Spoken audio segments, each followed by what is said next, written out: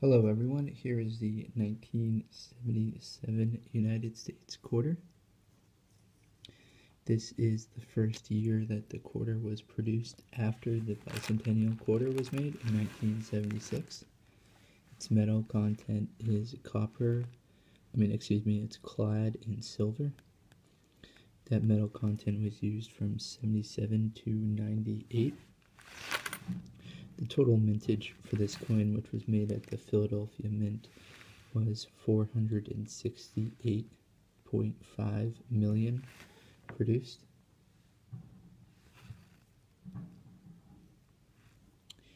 And that's considerably down from the year before when they made all those special bicentennial quarters. So a little bit about the design of the quarter. The same design was used for the front here and the back as well from 1932 to 1998. In 1998 is when the state quarters started being produced, with the exception of 1976, which was the year of the bicentennial quarter.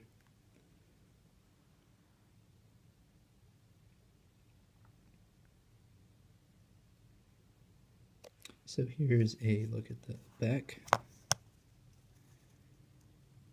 As you can see, the standard back right here. My particular coin happens to have some rough edges to it, but still pretty collectible, I believe. Unfortunately, there's no silver in it. You can tell by looking at the side of the rim there, and you can see the copper, or you can see the clad, I guess, coming through. So that's it for the 1977 United States quarter. Hopefully you enjoyed, and feel free to check out my other videos. Take care.